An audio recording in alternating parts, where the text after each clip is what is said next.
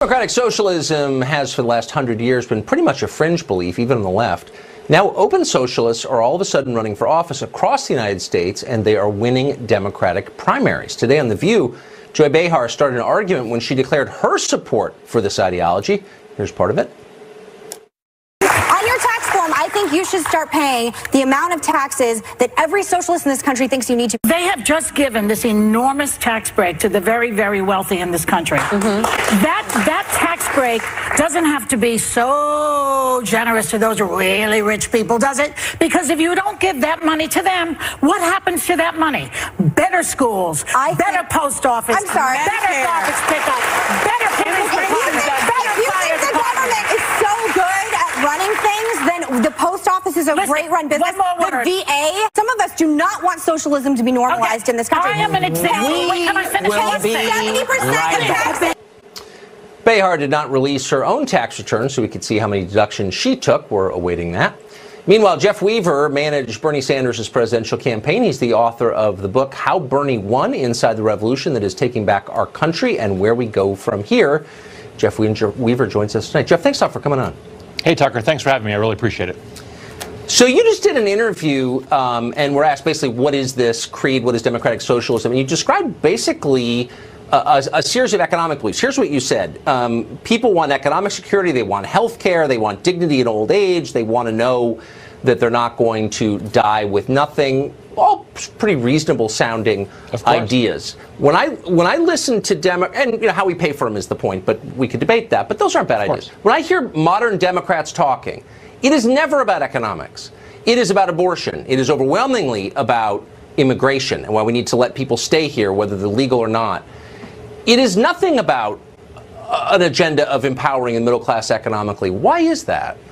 Well, let me tell you, Tucker, I think Democrats have to start walking and chewing gum at the same time. We do have to talk about the plight of marginalized communities in this country who have been targeted, especially by the president during his administration. But we also have to talk about the economic needs of people in every zip code in this country. You know, wages are stagnant. People are anxious about their futures, about their kids' futures, about taking care of their aging parents, about affording college. And we have to talk about all of these issues, frankly. And I agree with you that we need to hear more conversation. But there's only so much time in the day. There's only so much attention. There's really only so much our system can digest. And if your fixation is with esoteric sexual politics like transgender bathrooms or plastic straws warming, on Fox. I mean, I was just watching how many shows on plastic straws are you going to have here on Fox? I mean, how relevant is that to people's lives? We did one. We do a lot of segments on economics because I think it's really important. So, like the elites I would of your not call party that a core economic issue, Tucker. Well, I would not. Economic issue. No. Yeah.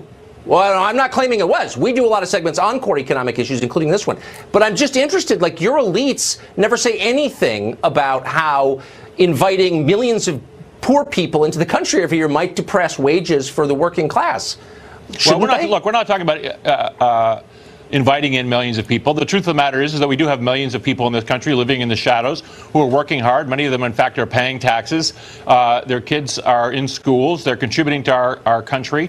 And I think we have to recognize that reality. That's for sure. But let's talk about the core economic issues. You wanted to talk about the quote-unquote democratic socialism. I know people on Fox love the scary labels and the red baiting, but let's talk about what that means. Overwhelmingly popular. Wait, stop. I'm actually giving you the fairest possible shake you would get on any channel ever. I'm taking your ideas seriously. I'm not mocking you. Sure. I just am wondering if your ideas aren't on a collision course with the agenda set by the elites in your party. And you know as well as I do, the answer is yes. They're incompatible. What you're saying is not compatible with what they're saying, and you know it. What I am saying is that we need a Democratic Party in this country, and we need a government in this country that represents the needs of ordinary people, and that includes an agenda that guarantees health care to all people, that pays people a living wage, that pays equally whether you're a man or a woman, that protects our environment, that gives people opportunity to go to college and to have a good life. That's what I'm talking about. People not retiring in poverty, destroying Social Security. These are the things that people are talking about in the progressive movement. And frankly, Tucker, if you look at the polling, it's wildly popular. No, but they're not talking. But okay, I agree with a lot of what you just said. What you said that is not true at all is that that's what they're talking about. They're not. They're talking about race. They're talking about sex. They're talking about identity politics. They're attacking people because of their skin color. I mean, I do this for a living. I know exactly what they're saying. Well, let's and they're not saying what you just people said. with their skin color, because I think we go right to the White House where that starts. Frankly, my friend. But let's be real. I mean, honestly, every time I talk to progressive, it's like, oh, white man, this. It's like, what does that have to do with empowering the average person economically, which is what the agenda ought to be? We have got to empower people of all races in this country, frankly. Exactly. And you cannot ignore the intersection of race and gender and other things. I mean, you're a smart guy. I'm not on Hannity here. This is a real show, and you can't ignore those. You can't ignore those issues. But you are right. I'm not ignoring the issues, but But the children in your party who are clearly in charge are all about. I mean, do you personally, as a pretty serious guy, I guess a serious guy, get a little tired of having to follow like inflamed upper middle class college students who are constantly yelping about identity politics? Don't you think that's kind of a distraction from like the adult issues, or no? Well, no, I think you're creating a false dichotomy here. There are important issues that are both issues of identity, and there are important issues of economics. And I think we have to speak to both. And people in the Democratic Party who advocate just one or the other, I'm constantly in conflict with those people who think that we only have to talk about one side of this, a two-sided coin. We have to talk about these important issues that affect marginalized communities, and we have to talk about laying out an economic agenda that is going to uplift people of all races in every zip code in this country. That's the mission in front of us. And if you look at Bernie Sanders' historic campaign in 2016. He overwhelmingly won independent voters in the Democratic primary process, including in places that were very, very red, because folks understood that he was standing with their families in their everyday struggles. And that's what we as Democrats and progressives have to do. I'm kind of aware of that. I just think, here's where I disagree with you, and we got to go, but I would just say in one sentence, I think the identity politics people are beating you. And I hope I'm wrong. Well, I think with people like Alexandria Ocasio-Cortez and others, we're winning. I think she's on the identity politics side. But come back. We can talk about it. Sorry, we're out of time. Jeff Weaver, thank you. In an exclusive investigation by this program, we warned you about the war on standards underway at the FAA. In the name of diversity, federal officials devalued a skills-based test for hiring, oh, no big deal, air traffic controllers, and instead implemented a biographical questionnaire whose purpose was not hiring skilled controllers. In fact, the more skills you had, the fewer points you got, perversely.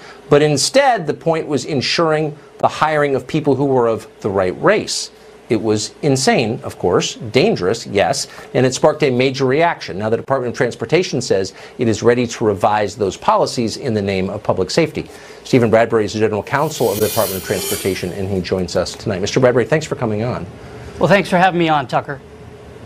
So it was a pretty simple story, and I think the fix is pretty simple. Can you assure our viewers that air traffic controllers will be hired solely on the basis of relevant criteria? In other words, how good they are at air traffic controlling, and not on the basis of irrelevant criteria like their appearance?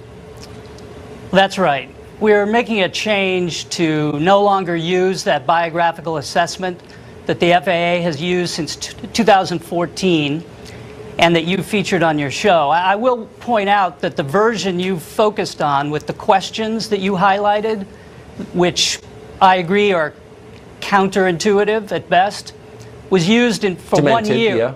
For 1 year in 2014. Changes were made, and a new assessment was used after 2014 with different questions, and it didn't have those questions that you had focused on. Nevertheless, in 2016, Congress prohibited the FAA from using the biographical assessment to screen applicants, more than half the applicants, for entry-level positions as trainees for air traffic control. Okay, but hold on. Before we get, so hold on, wait, hold on. I'm sorry. You're getting the weeds here a bit, and I think it's sort of a red herring. The question is not whether or not a biographical questionnaire is used. The question is solely, is the hiring done exclusively on the basis of skills-based criteria, relevant criteria?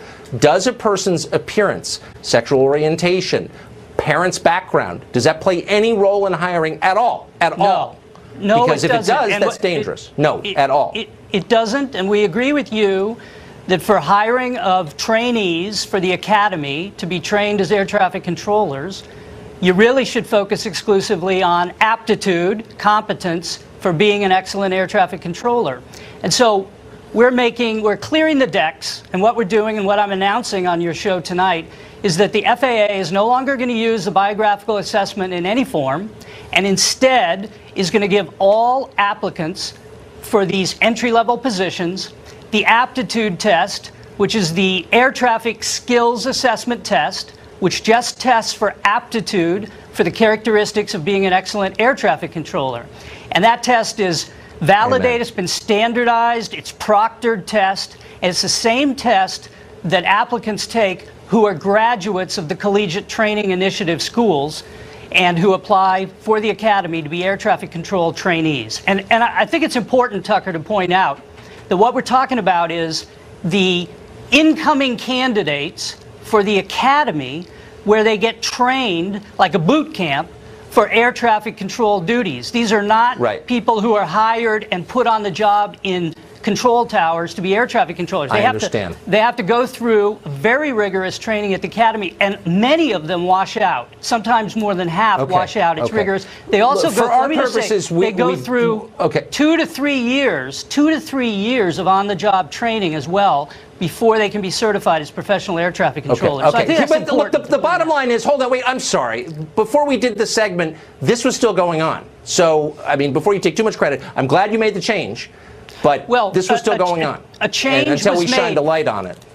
Listen, I do give you an assist for helping us focus on this issue. And, yeah, helping you focus on it. All right. Well, I'm glad you did. But I mean, I just want to be clear about that. I think you needed some light shine on this. So, Stephen, thank you very much. I will. I appreciate it. I will.